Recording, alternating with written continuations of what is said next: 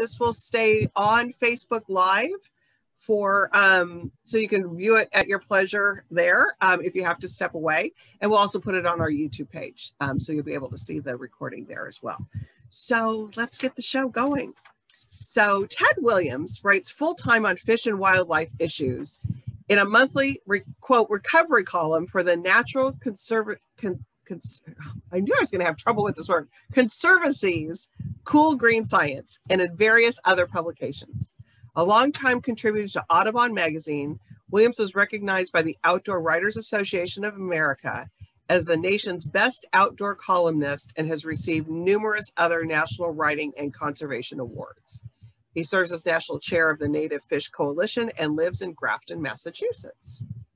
And joining him this evening, science journalist Wendy Williams has spent her life outdoors, either on the back of a horse, on skis, or on her own 2 feet. She has spent a great deal of time in a variety of countries in Africa, walking in the fields and forests of Europe, and exploring North American mountain chains and prairies.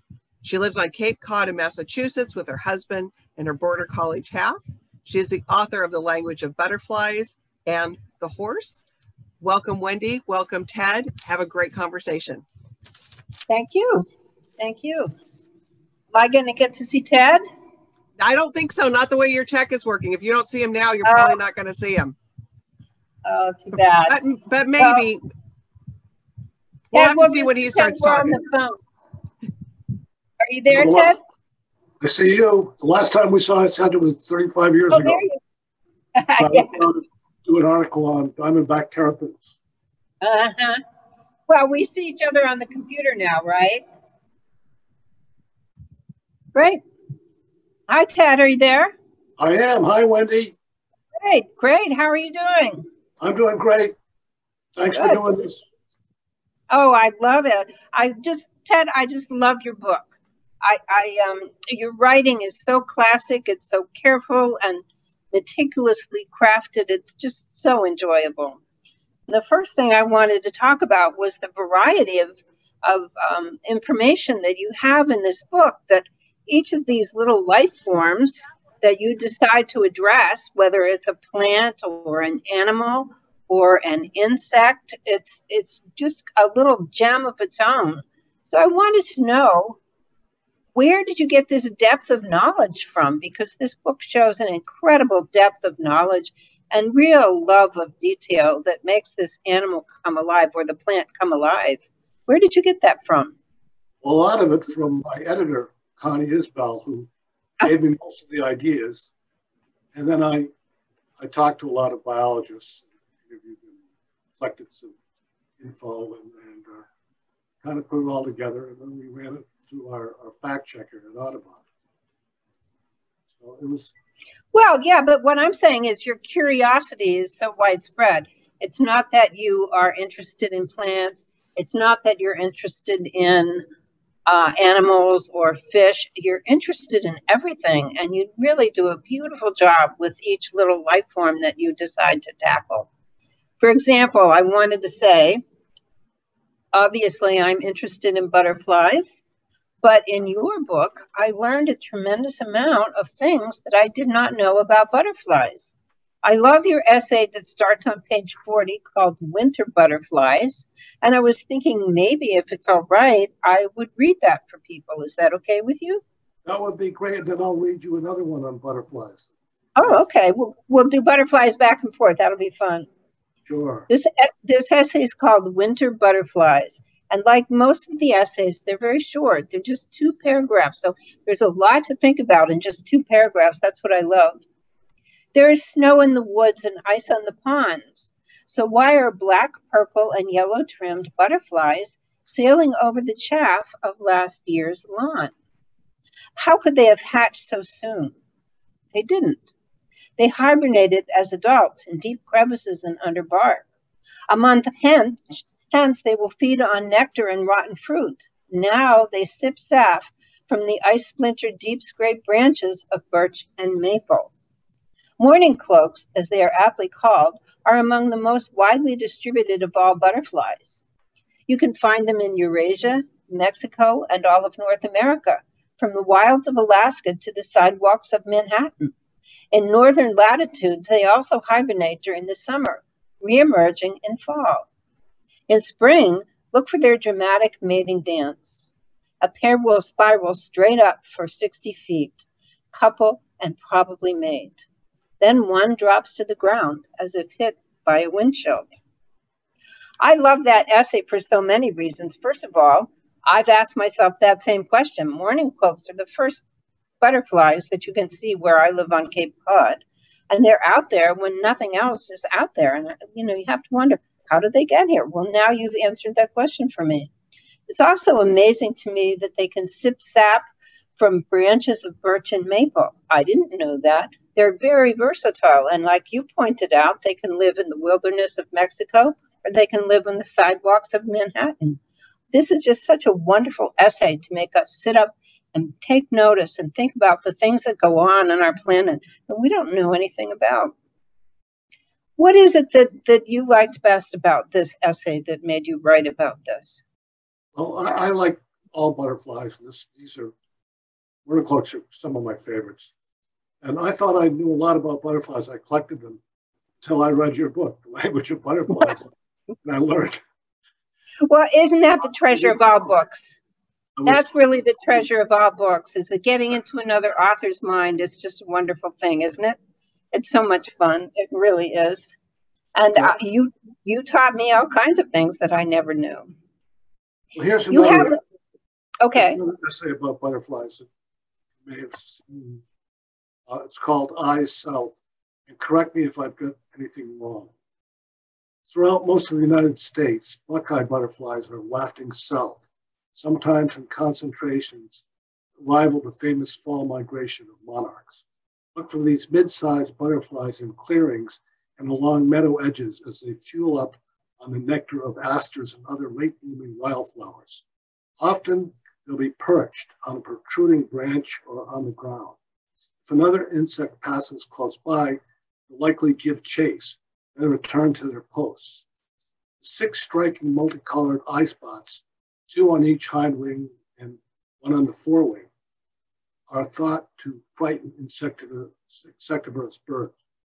Adults live for only about 10 days, but butterflies of the last brood can overwinter if they make it to the southern states and countries. In spring, buckeyes breed themselves back to their summer habitat, rolling north in waves of successive generations. I love that essay too. In fact, I posted that on my Facebook page, you might remember, with your permission. Because okay. I think we forget, we emphasize the migration of the monarch butterflies so much that we don't really realize there are a lot of butterflies that migrate like that, including the one that you chose to talk about, the wonderful buckeye butterfly. Right. So Ted, here's a question I want to ask you. This book, to me, I read as a culmination of your professional career as a nature and science writer. What was it that made you decide to adopt that career? You could have done anything. Why did you do this? I was always interested in fish and wildlife. And I went to work for the Massachusetts Division of Fisheries and Wildlife in 1970. And I was their editor for their magazine for 5 years. And then I went freelancing for fish and wildlife articles for magazines. It's the profession, there's only one profession you can do that you can make less money on, and that's saltwater guiding for fish. Yeah. Game fish. That's my next ambition. Well, I can tell you right now, and when the kids ask me, I say, if you want to make money, this is not the thing for you to do. If you want to have a wonderful life, then you might choose this. But you're never going to get rich doing it. But you're going to see beautiful things in the world and be outside and learn things. And you have a right to interrupt anybody and ask them questions, which I love because I can't stop asking questions. So what is it about nature that you liked from the beginning? Why did you go into that career? Well, I guess I got into it from fishing with my grandfather and uncle. I noticed a lot of things on streams and lakes that didn't have anything to do with fishing. It really fascinated me, and I got into it from there. When I wrote the book, or the essays, Audubon, I had at the same time was writing a long feature-length column called Insight, INCITE, which was really a muckraking column of things that were wrong, calls to action, things we needed to fix. And a steady diet of that was prescription for burnout. And yes. So I wanted to a respite, and I retreated to this essay called EARTH ALMANAC. First it was called Earth Calendar. They changed it to EARTH ALMANAC. It went into the Audubon magazine, both columns at the same time, until, like everything else, they ran out of space because of the internet, and that eventually just withered away. But I wanted to inspire and train advocates, not with calls to action, but just with introducing them to what they can see in their backyard sometimes, the beauty and magic of it. And from there, if they started noticing it and appreciating it, the advocacy would come automatically. So that was my mission and hope. Well, with that perspective, because you said you started with Mass Fish and Wildlife in 1970, which is not recent. You've got 50 years of perspective. This is something I'm curious about with people right now. Do you feel that we've made a lot of improvements? Do you feel we've gone forward, or do you worry that we've stepped backwards? Well, I'm old enough to remember how terrible it was in the 70s. So we've made a lot of improvements. We didn't have a Endangered Species Act. We didn't have a Clean Water Act, a Clean Air Act. We didn't have a National Environmental Policy Act. DDT was being sprayed all over the place. Things were pretty hopeless. And I had not seen a bluebird until I was about 21. And today we have bluebirds in our field. We put up bluebird boxes. We raise usually 2 or 3 broods a spring. Now they've changed their habits, and they're staying all winter, like the robins do. We never saw a Chilean woodpecker back then. We see them. I can't go out in the big woods today without at least hearing one. We saw an eagle in our lake in New Hampshire, southern New Hampshire. I see an eagle at least once a week. We never saw a loon. Loons were not in southern New England. They are now. We have 2 or 3 loons constantly on our lake, and they usually produce a couple of chicks. So it's important to report the good news as well as the bad news. And unfortunately, a lot of environmental organizations concentrate on the bad news for fundraising purposes. I don't begrudge them that, but the problem with that is it creates a feeling of hopelessness. So things are not as bad as they're made out to be. In a lot of ways, we are making a lot of progress. Well, you know, that's really, I am glad to hear that, because, of course, I'm the same age as you are. And I grew up in Pittsburgh, Pennsylvania, where the steel mills were busy and roaring and all kinds of things were going on. I thought the world was black. My world as a child was filled with soot and smoke, and your shirts would get black if you went outside. And that's changed now a lot. That's really changed a lot. So what I like about your book is that it gives you these beautiful little gems that you can look at. And at the same time, you do get a message of hope. You get a message that this is worth paying attention to, that this is worth saving. And I would say that here on Cape Cod, when I first came here, there weren't any ospreys. And now we have an osprey housing shortage. There's nowhere for the ospreys to build their homes. So they'll have to get, Fish and Wildlife, you'll have to tell them to get busy down here and create more houses. And we also have eagles now, which have only arrived in the last couple of years. and they were never here before. So I think that's fantastic. Certainly, there are a lot of things we need to work on, that's for sure. One of my essays is about steelhead trout, and I was recently out on Lake Erie. I'm sure you remember Cuyahoga River catching on Oh, fire. I know, yes, and Lake Erie.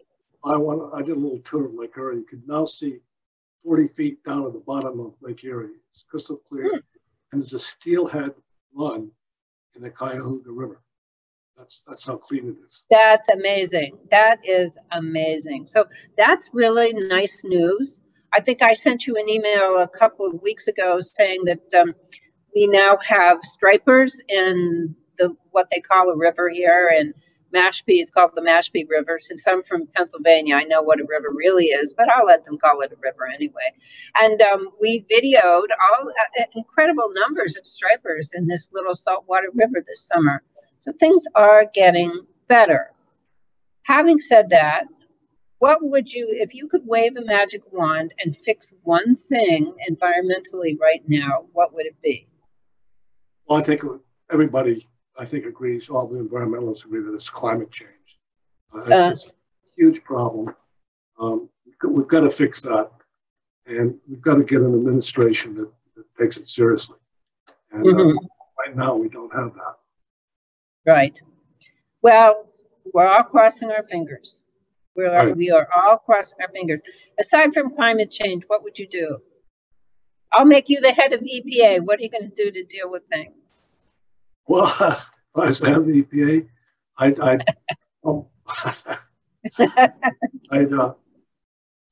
I'd improve the Clean Water Act. It's been weakened. I regulate some of the worst pesticides, some of the rodenticides that are abused by the public, second generation anticoagulants. But by the same token, wildlife managers have to use these nuclear pesticides to clean out the invasive rodents on islands that are wiping out native birds. Public has a hard time grasping that. I've written a lot about so I think what we want to do is look for moderation in all things. That's our theme, is that sometimes things will be good and sometimes they'll be bad, and we need to look for that middle road. So what's your next book going to be about? Well, I don't know. I want instant gratification. That's why I like articles better. I don't have the real patience to do books. I may not do another book. I want to do short magazine articles. Well, that makes this book all the more special, doesn't it? Just beautiful. You were going to read an essay for us that you love about fishing. Okay, yeah, it's about false albacore or little tunny, and the reason I'm into it, I fish for them a lot. They're really cool, beautiful mini tuna, and they are the strongest fighting fish in the ocean and the worst tasting fish. They're absolutely abundant, which is great because nobody's killing them. So it's all catch and release fishing, and that's my big thing. I was at Montauk a couple of days ago chasing them without much success. I did get one, but the greatest migrations on Earth don't happen in Africa or Eurasian steppes or the Arctic. They happen at Montauk. It's funnel, and everything goes by. Sea turtles, sharks, whales, striped bass, ocean sunfish, everything. And it's unseen. So part of my mission with this essay was to show people what's there, and people that don't fish. So I'll read about little tunny. Okay. Little tunny, aka false albacore, patrol tropical and subtropical waters on both sides of the Atlantic. When ocean temperatures peak in late summer, they stream north as far as Maine and Great Britain. in shimmering elliptical shoals that can cover 2 miles on the long axis.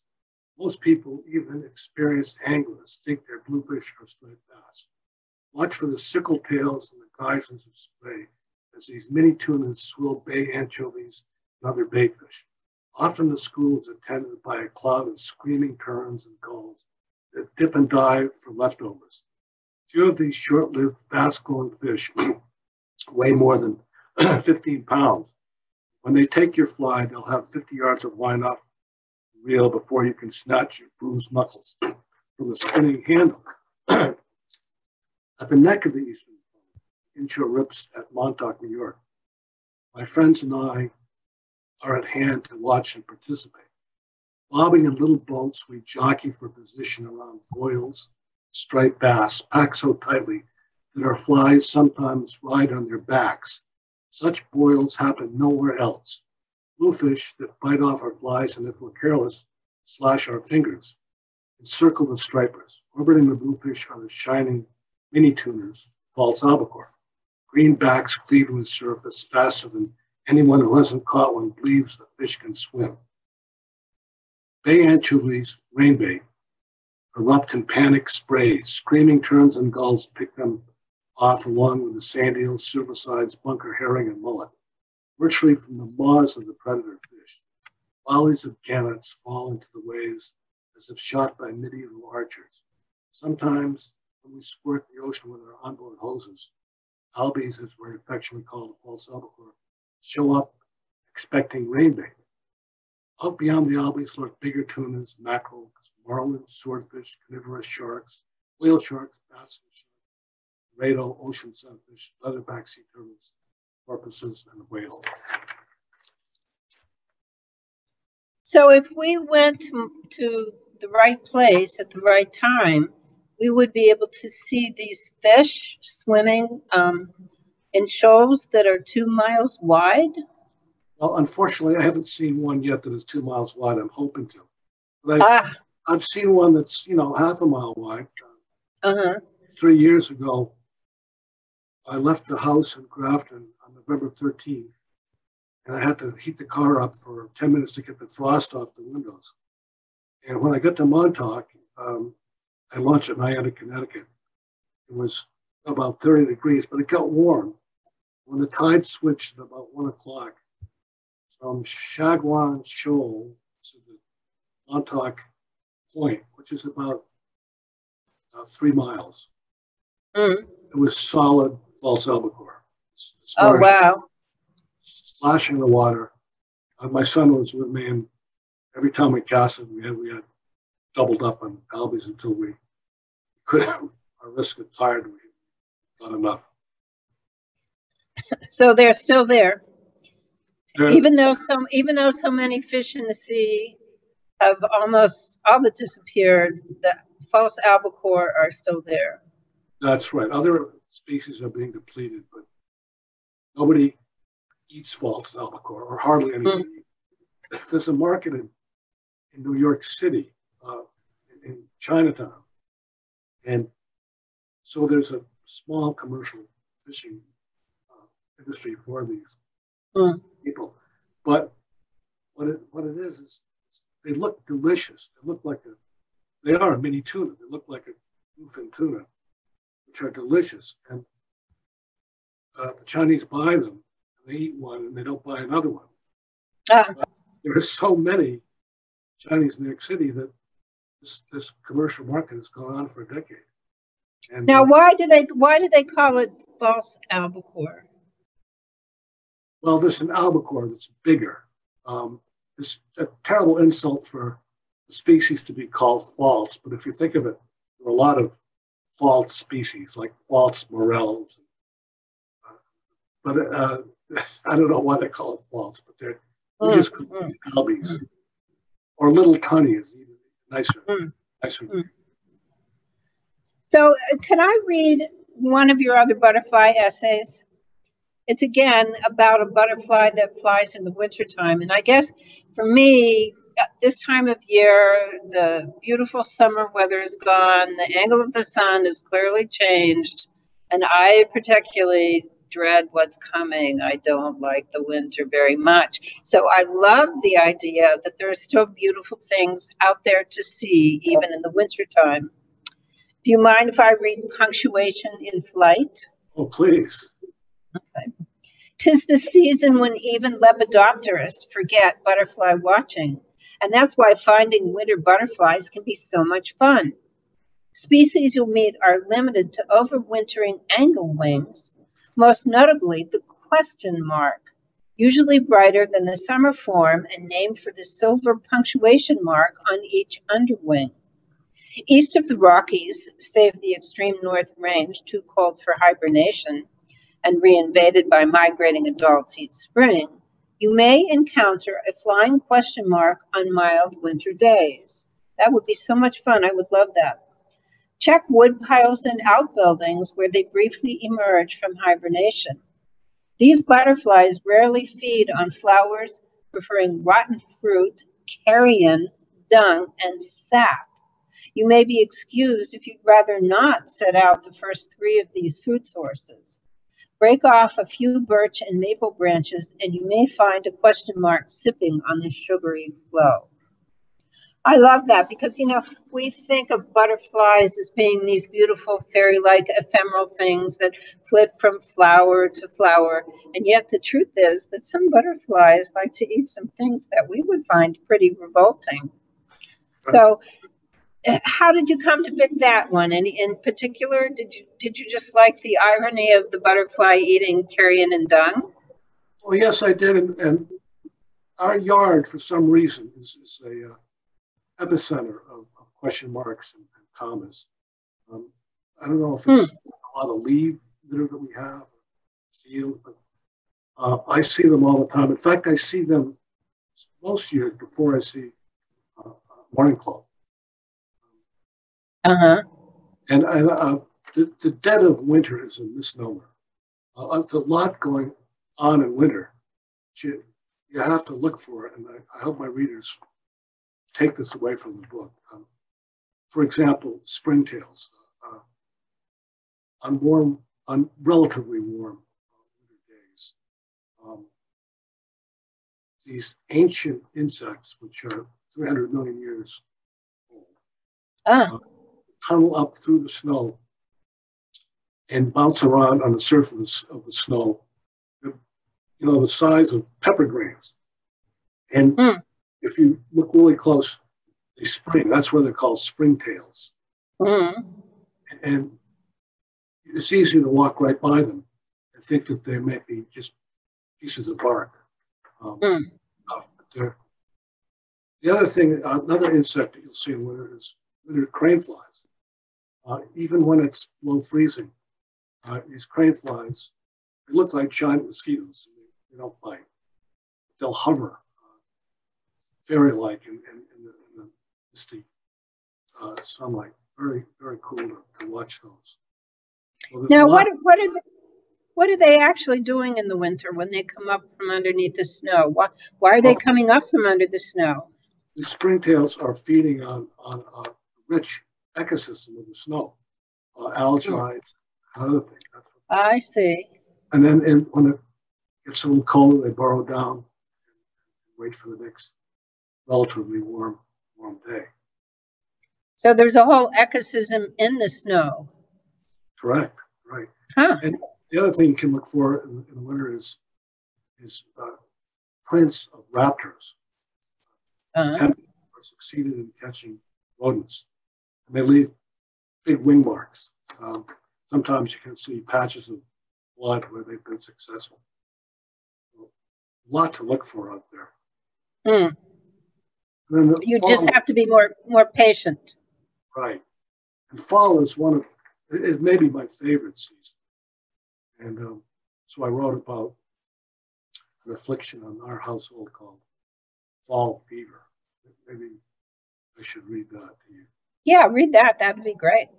Not immune to spring-induced giddiness, members of the Williams family are far more afflicted with the previously undescribed malady called fall fever.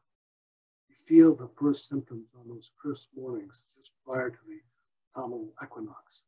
When morning glories open on meadows work, along the south garden wall, when our lake falls silent save for the lapping of waves and the gabbling of northern ducks, when aspens and tamaracks go smoky gold, swamp maples blaze, and the azure sky is one shade richer than at any other time of year.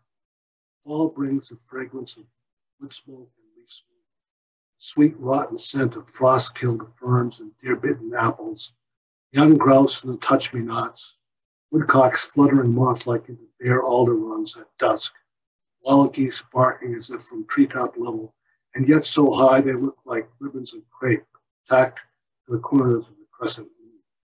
As Joni Mitchell and our friend Tom Rush sing, they've got the urge for going and they've got the wings to go. Migrations of geese and other waterfowl are noticed by most people, even those generally oblivious to the other natural world. But the greatest migrations on Earth pass unseen by all but a few thousand Americans. And as I mentioned before, they happen not with animals and old little steppes, savannas, even with birds along beneath flyways, but sea creatures underwater along our west and east coasts. So that's fall fever. Fall fever. I can't imagine you having spent your life doing anything but writing. You're such a beautiful, beautiful writer. Well, thank you, Wendy. And I told you what I think of your book, which just blew me away. Language of Butterflies. So whoever's listening, don't hesitate to pick that one up because it's stuff you learn is just remarkable. Well, I wonder if she wants to open up things for questions. Okay, I'm back. Hello. Hi, everybody. I'm back. Hi, Ted. That was a great conversation. Thank you. We had a few, I think because we got a few hiccups, we didn't have a lot of activity on Facebook. So Ted, what I wanted you to do though, I really want you to hold up that beautiful book because not only the words inside fantastic, but they did a spot on job with that cover. So I did. Look at that. That is such a great cover. It's a gorgeous cover. Yeah. I was telling Ted earlier, Wendy, in the green room that that's one of those covers that when it's sitting on, that we love at the bookstores because when it's sitting there, it's so compelling to pick that up. Yeah, that's fantastic. So Wendy, you asked Ted what he's working on and he said, that's it, done. So I'm going to ask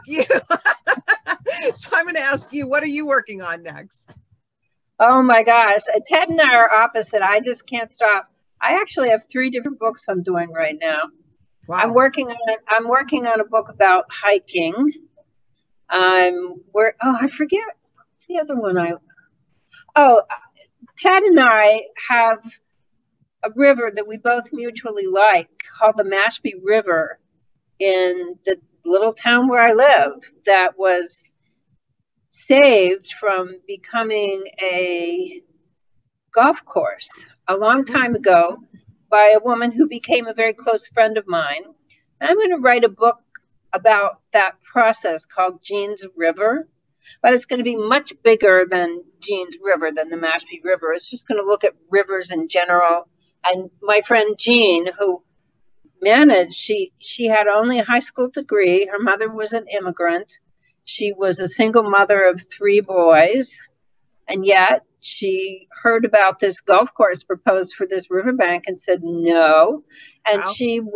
She protected that river. I think it's just a wonderful story, and I want to tell it because I want people who are younger than Ted and I to know there's still room for making a difference in the world. Yeah. And then the other book that I really love right now is called The Heart of a Dog, and it's about my dog, who has started being a test subject up at Harvard to study canine brains. Wow. And it's got some interesting theories in it that I'm not going to tell about till the book is released. So I'm busy. You are busy. I just can't stop writing books. I love it. It's, if I weren't writing books, I'd cause problems or something. Keeps you out of trouble. Yeah, it does keep me out of trouble. And just real quick, I don't remember whether you guys talked about this at the beginning of the conversation or not, but how do you, Ted, how do you and Wendy know each other? Well, 35 years ago, I was doing an article on diamondback terrapins for Audubon magazine. And I went down and I interviewed Wendy's brother-in-law, who was Pete Hugger was doing research on it. We went out and marked a few and caught them. Mark each one on the shell with a different tiny cut. So he knew every turtle in this river. He kept track of it. It was really interesting. So I met Wendy at lunch. And since then, we've been, chatting on Facebook. And like I said, I read her book, which absolutely. Yep. Do you guys ever get together personally? I mean, in person? No, obviously not during COVID, but over the last 35 years, have there been opportunities? That was the only time, but I'm sure we will. Yeah. No, we haven't. And I've always been aware of him because we should tell people we're not related. Williams is about the most common name you could possibly have. So, yes, we are the same age. We're interested in exactly the same things. We write for a living, but we are not related, and we haven't really had a chance to spend a lot of time together, but we will. Yeah. Well, fantastic. Well, it's been a pleasure having both of you on with Warwick's tonight. Wendy, sorry that we couldn't see you, but we could hear you, and it was a great conversation that you guys had. Oh, great. It was so much fun. I'm sorry the computer, I don't know what the computer did. I don't want to. You know what? I just throw it. You and me both, sister. It's this, but it's what we're stuck with right now. So we'll make the best of it. And it was really fun to talk to you again. And I think maybe I'll get in my car soon and just drive up to Ted's and say howdy. There you go. Love that. Okay. All right. So with that, I'm going to take us off Facebook. Ted, it was great to meet you. And anybody at Warwick's, this would be a great, great gift for the holidays. And so it's a wonderful Christmas gift. It's a wonderful Christmas gift. I should point out there happened to be 2 Earth Almanac books out there by coincidence. Another guy wrote one a couple of months before I did. His name was Ken Kiefer. It's a good book, a little different, quite a lot different. One of the differences, his cost $24.95, mine cost $60. Anyway. But also, I don't know how his cover is. I think that's going to be a hard cover to beat. The cover is not as good. Yeah. And in the book world, we're saying October is the new December. So if you are thinking about getting a book for somebody, buy it sooner. There's going to be some supply chain issues that us booksellers are going to have. So there certainly are. Yeah. So with that, thank you, everybody. And it was great seeing you. And we will say good night. See you guys there. Bye. Bye.